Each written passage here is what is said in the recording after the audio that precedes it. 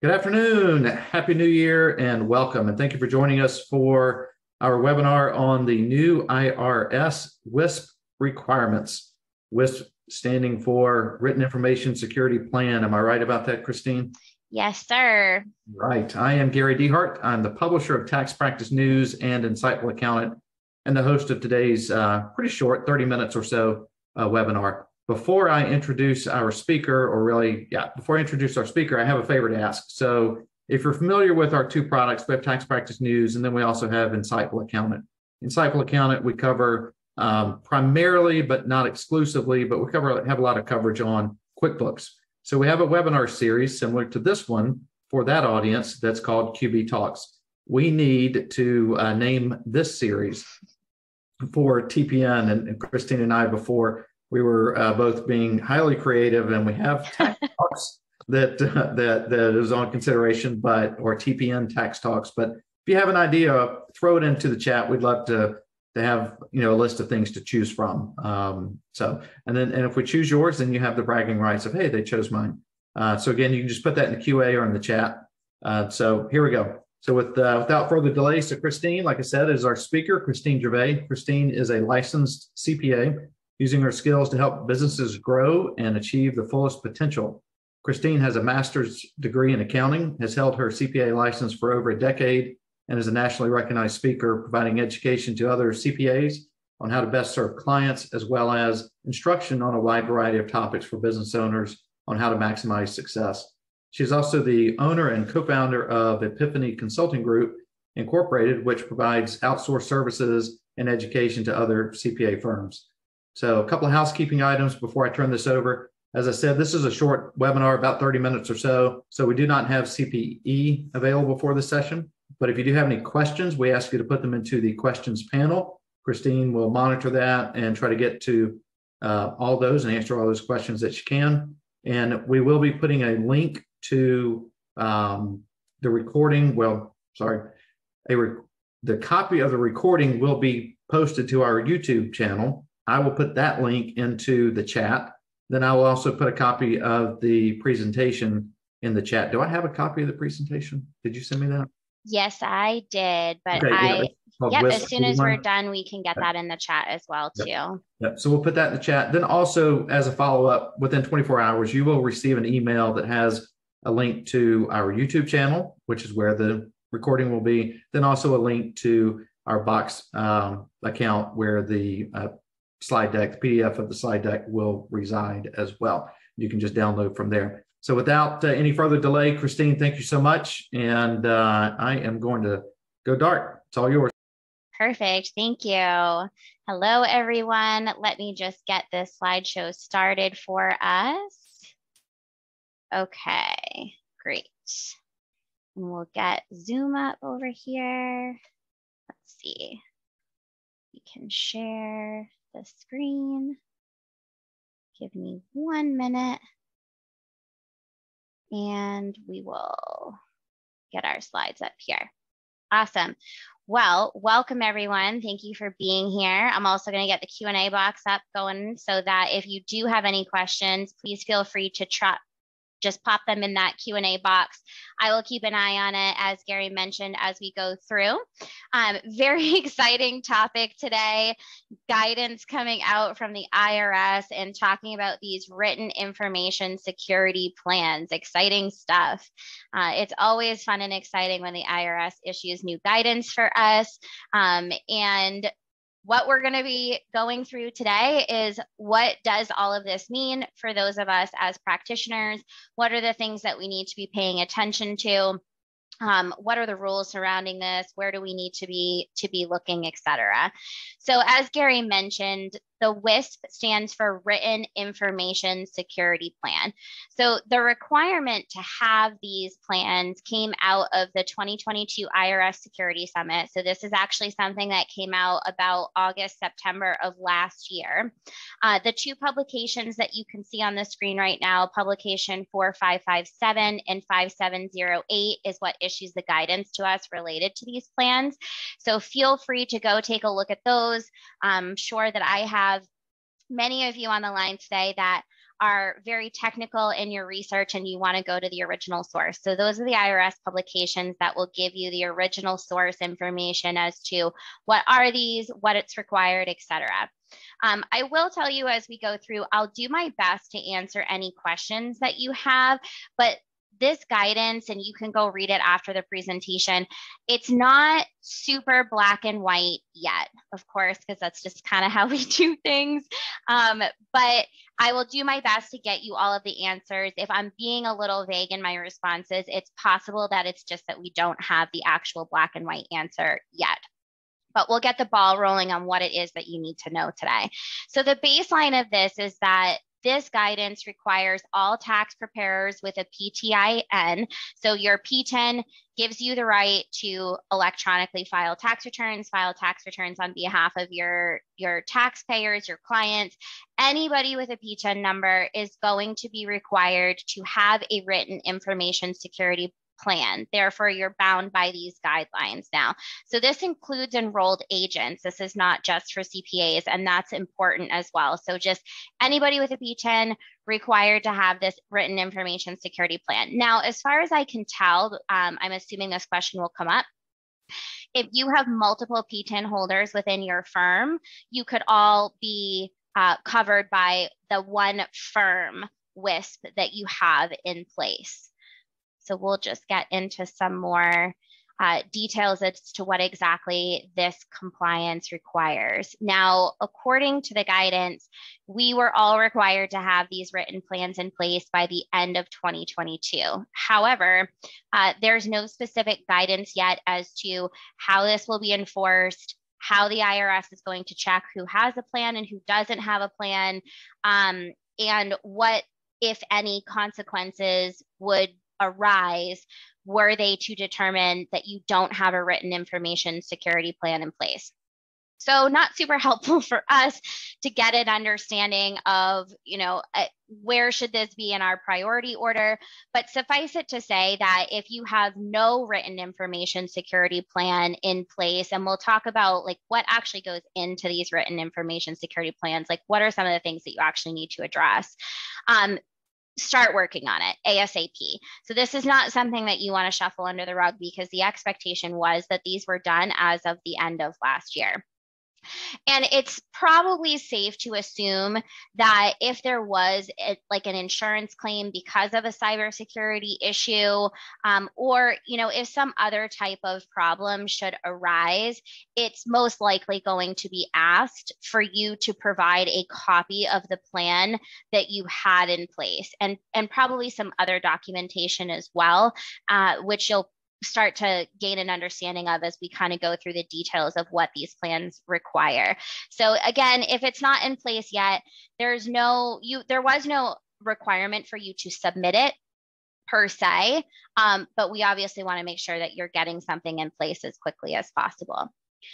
So just to give you some quick places to start, and again, don't worry about, grabbing these right now if you don't have a chance to. We will make sure that this slide deck is sent out and you have these links available to you. But if you want to copy them or scan those QR codes with your phone, both of these templates will get pulled up for you. So we did provide a couple of different options for a free template as to what needs to go into your WISP document. So the IRS issued their own free template as part of that 5708 publication. So you can follow that link and that will take you to the IRS template that, again, they're offering for free. Tech for Accountants also did a really great job of developing a really beautiful checklist that allows you to kind of go down through all of the different areas, categories, types of things that you need to be thinking about and looking at within your organization, and really check off, do we have this? Do we not have this? Do we sort of have this? And that checklist does a really great job of starting to give you an idea of what information are we probably good with, and where are maybe some of our holes that we need to do a better job of addressing. These will also give you the structure of what parts of the plan do you need to start working on writing down? So just one more second to grab both of those. And again, if you don't have the opportunity to grab these links right now, we will make sure that the presentation gets sent out and you have both of these available to you. So to start giving you an idea of what these documents require, and again, this is all meant to be written, so I'll talk about that in a little bit more detail in a few minutes, but kind of some typical areas of non-compliance, and this is just things that I've come up with in my experience of working with other, especially small practices, things that you might not necessarily think about that you are required to address as part of these WISP documents. So most of us will have things like antivirus software and firewalls. That's pretty standard now. Most of us work off of our computers, and we know that we don't want to have tax returns, social security numbers, and things like that that will be potentially at risk without some type of antivirus software and firewalls. But those softwares may not be up to snuff in terms of what they're required to provide to you. So some of these kind of like over the counter, just, got it at Staples antivirus softwares, or the typical ones that just come preloaded onto your computer, that software might not be robust enough to actually keep you compliant for these purposes.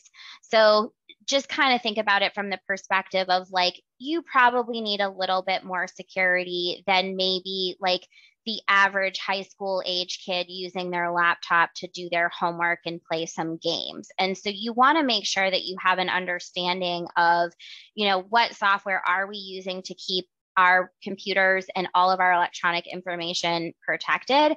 And is that robust enough to really meet these cybersecurity requirements?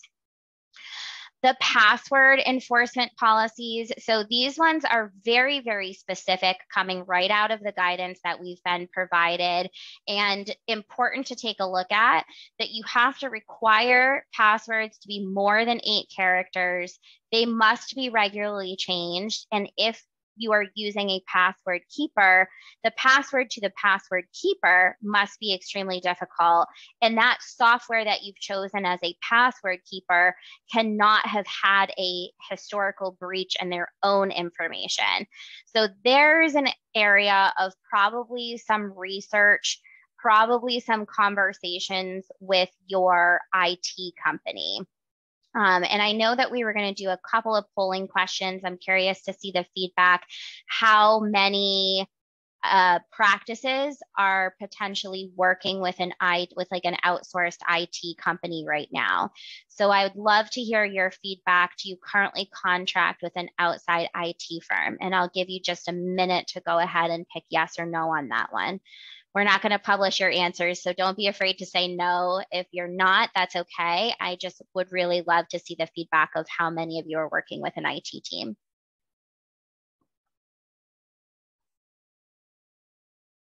Give everybody about 10 more seconds. Pop your answer in there. This will also help me kind of give you some guidance at the end of the presentation in terms of where you're at.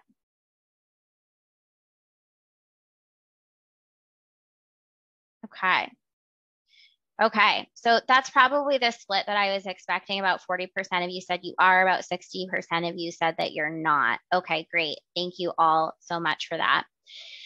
So some of this stuff that we're going to talk about is really probably not the highest and best use of your time. Or if you're like me, I might be fantastic at preparing a tax return, but when it comes to my technical knowledge, the best way that I know how to fix my computer is to hold down my power button and restart it. So it's very possible that you're going to need to seek out a good IT firm. And I'll give you some tips for that towards the end to help you with some of these. You do have the ability to set up some automatic and electronically enforced regulations around passwords so that you're forcing your team to regularly change them, forcing them to require that 8 characters, things like that. And then an IT team might also be able to help recommend to you a password keeper that has not had a breach. I personally am a big fan of 1Password. If you haven't tried that one, I think that one's a great piece of software that you can go take a look at. So other requirements that may or may not be things that you're doing right now, the WISP document is required that you document how you are regularly checking both your hardware and your software inventory. So that means that you would have to have your hardware and your software inventory written down. I think a lot of us probably do this with our hardware, especially where we've moved into so much more of a remote environment. A lot of firms are tracking who has what laptop and where, but maybe not doing an inventory of our software and kind of continuously checking up on those, making sure that the softwares that we're using are not presenting any type of issues, problems, data breaches, etc. So it does require that. Great question. I use Practice Protect. What do I think of this? It's like LastPass on steroids.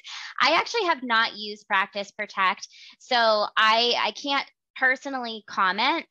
But again, I really think that finding an IT team that you can trust, and again, towards the end, I will give you some tips on finding a great IT team that you can trust. And asking them to do like a little mini audit of what you are currently using for both hardware and software, and to kind of dig a little bit into the softwares that you're using to see whether or not there's been any issues of data breaches, et cetera, is a great way to help you get some answers on some of these. The other kind of just little random thing that I'll tell you is a lot of times free software. So I'll just take Dropbox, for example, because I know that that is kind of commonly used. The free version of Dropbox typically does not provide any type of insurances to you as the user if there's a data breach to your Dropbox. Whereas a paid version, the fine print does include some level of insurances on, from Dropbox to you as the user if you're using the paid version. So reading the fine print on some of these cloud-based softwares can also be helpful so that you have an understanding of what type of protection is afforded to you as a user of that software and what type of protection is not, that you might need to have an ancillary layer of security for. So you have to be disabling automatic password memory on basically your team's entire list of computers.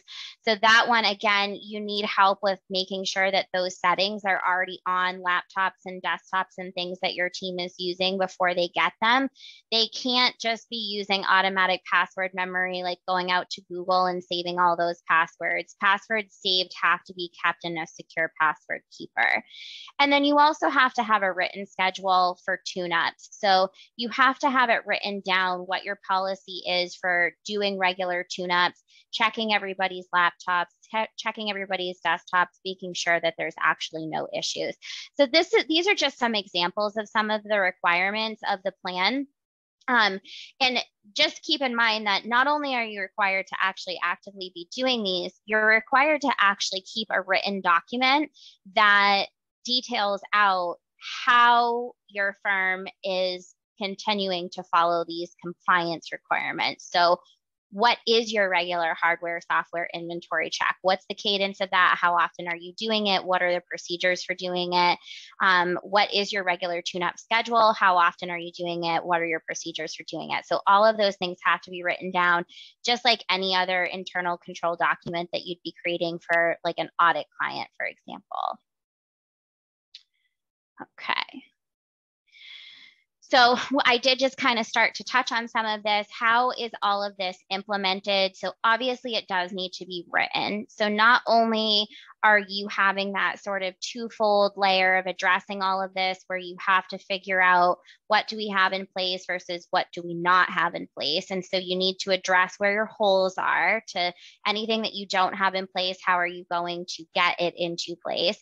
And then this all needs to be written down essentially as a procedures guide so that anybody in the firm could pick up this written information security plan and understand exactly what the processes and procedures are for each of these different areas so that everybody understands what their personal expectations of conduct are when it comes to protecting information that the firm has. So training needs to occur and be documented. So again, another layer for you here is that it's not good enough for you to just develop the written plan and then put that beautifully written plan on a nice bookshelf and let it collect dust. You actually have to have regular training and you have to document that regular training. So kind of very similar to our CPE, where everybody in the practice has to have documentation that they've participated in ongoing written information security plan training. Now, again, where we see the guidance kind of being a little bit vague right now, and hopefully we'll get some clarity in the future because of course this is all brand new, is it doesn't document a specific cadence. So we have no specific guideline. And of course we're accountants, so we love things to be black and white and not gray. We don't have any specific guidance right now as to how often that training needs to occur.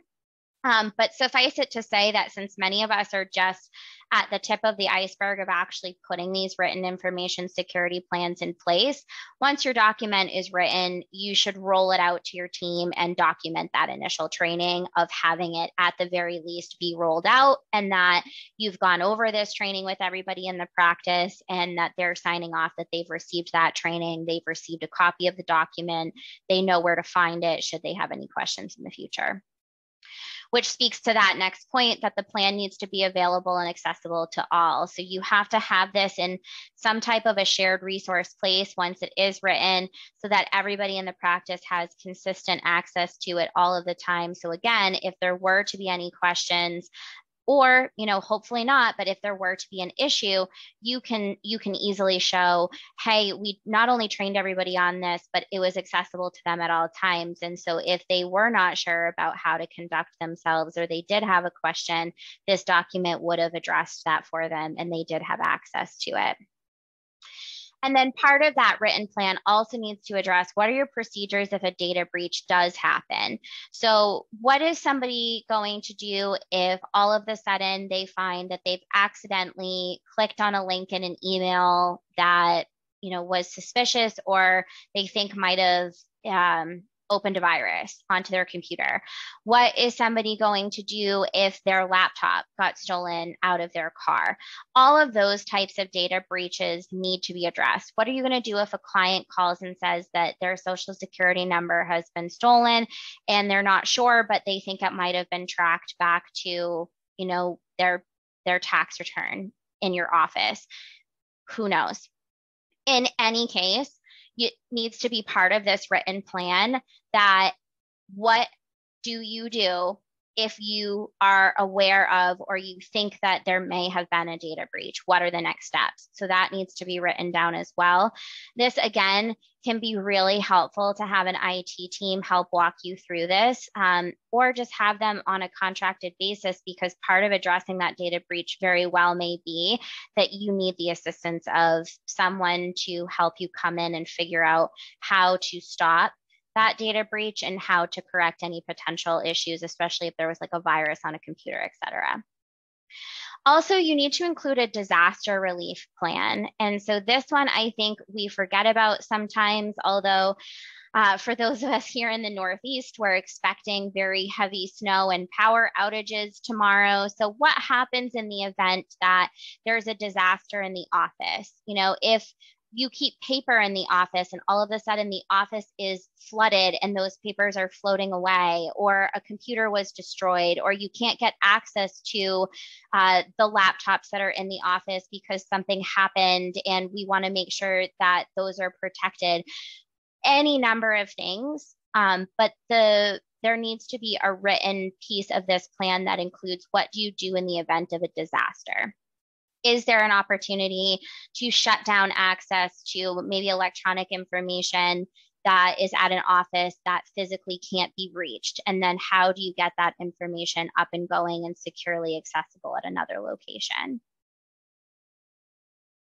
So I'll pause for just a second to see if there's any specific questions on things that I've discussed so far. And then I have some next steps and some action items for all of you to kind of help you, guide you in the direction of where do I go from here? I personally, and I think that a lot of small practitioners especially feel this way with these written information security plans, is that they feel very overwhelming to us, especially if there's only a couple of people in your practice. But we want to make sure that we're arming you with the information that you need to get these into place so that, of course, you're compliant with everything. Will the PowerPoint be made available? Yes, of course it will. So I think Gary had mentioned that within 24 hours, we will send out the link to the recording of the webinar as well as the attachment to the PowerPoint slides. And he also includes the link to our tax practice news box folder, which has the PowerPoint for this presentation as well as old ones in there as well. So yes, you will absolutely get a copy of the slides. Great question, George. How will the IRS check for these plans? We don't know yet. So that's not completely clear from the guidance. Again, I am not 100% sure if they're moving in the direction of actually requiring PTIN holders to submit these plans, or I think probably more likely than not right now, unfortunately, what would happen is if you did in fact incur a data breach and did not have this written plan in place, that there would probably be some issues with that, whether they be a consequence from the IRS, I don't know, or whether or not that would just be an issue with the insurance company. We don't have an answer to what exactly the consequence of not having it is yet. Any guess as to the time required to go from 0 to compliance? Yeah, Terry, that's a great question. Unfortunately, they haven't issued that guidance either. As I mentioned, if you read the IRS publications, the requirement to have these in place was as of the end of 2022. So absent some sort of written document as of today, we're not in compliance. So I do highly encourage you to start working on something, even if it's not an absolute perfect document, to have something in place that addresses that, which is why I think the checklist that we gave the links to is a really great place to start, because those checklists, you can start going through and will actually identify for you the areas where maybe you have nothing in place. And so those are probably going to be your best priority to start working on sooner rather than later. Good questions. Okay, so just some next steps for you. One more question. What do I recommend for smaller businesses that don't have multiple computers and only one employee? Yeah, so you'll have to go through the checklist, because it might be that some of the items on the checklist don't particularly pertain to your practice because of size. But the IRS did not limit this requirement based off of size of the practice. So unfortunately, even for smaller practices with only 1 or 2 employees, maybe only a handful of computers, these requirements are all the same. So you do still have to go through and have a written document. You still have to go through and make sure that you have documented training even with your 1 employee. So I think just start with downloading those checklists and start going through and figuring out what does in fact apply to you. Maybe there's some areas where they're not applicable, but that will help give you some guidance as to exactly, like I said, where your holes might be, where you maybe don't have anything in place at all right now. And I would focus on those to start. So next steps for you, download that checklist to start reviewing the requirements. Start addressing your areas of non-compliance. So again, those areas where maybe you have absolutely nothing in place, write and disseminate and schedule training on your existing procedures. So at the very least, if you do have things in place, I think that the best step, twofold, right? priorities, if you do have some of these existing procedures in place, I would make sure that you get those written down as quickly as possible, because then you can at least disseminate that and schedule training on your existing procedures. Any places where you have holes would be your next step of that process, to start addressing those holes, getting those written down, and then you can schedule more training. So that will give you some priorities to kind of focus on. Contact your insurance company. So this is also a really great place to start, is to understand what, if anything, do you have that is in place currently for cybersecurity insurance. So a lot of CPA firms now contract to have cybersecurity insurance. From what I've read on these checklists, your insurance doesn't necessarily address a lot of these steps, but it might help be part of the equation for you. So ask your insurance company what you have for coverage. You might want to also ask them what they have in place for their own types of checklists, guidance, or documents that might be able to help you put this together or lead you in the right direction. If you use the AICPA's liability insurance, they do also offer cybersecurity insurance. And I know that they offer a lot of free tools and resources to help you to assess your firm and how secure you really are. And here's my best tip for you in terms of interviewing IT professionals. Ask your IT professional, anybody that you're looking to potentially hire, if they have experience. If it's not with a CPA firm, ask them if they have experience with HIPAA compliance. So any IT firm or IT contractor that has worked in a HIPAA environment and is aware of what the security requirements are for a HIPAA compliant organization, like a doctor's office, for example, they're going to have a very good understanding of what types of information security systems you need to have in place. Because of course, the information that we have, names, addresses, social security numbers, all of that falls under what we would consider to be personally protected information.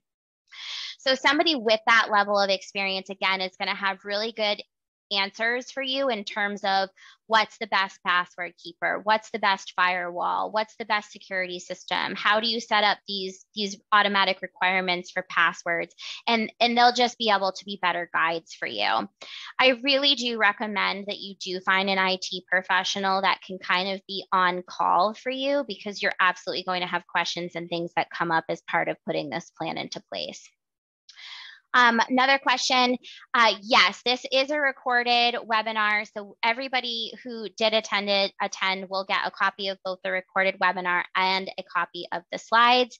And also, you can always go out to our Tax Practice News YouTube channel and see recordings of the old webinars.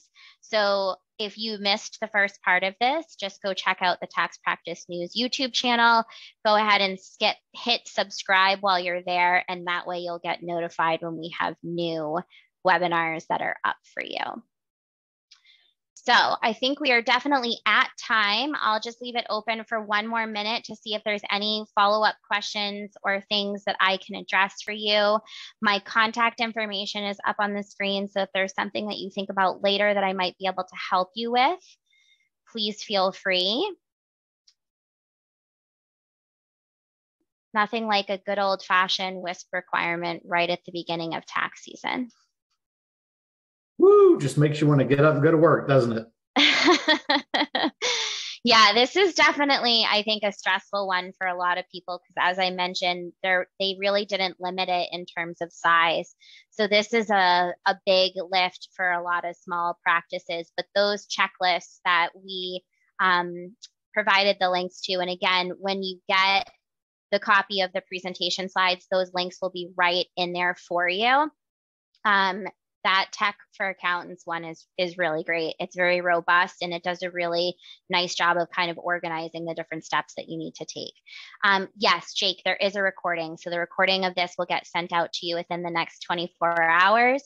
And if you ever don't receive it in your email, again, you can just go to the Tax Practice News YouTube channel, and all the recordings are there for you as well.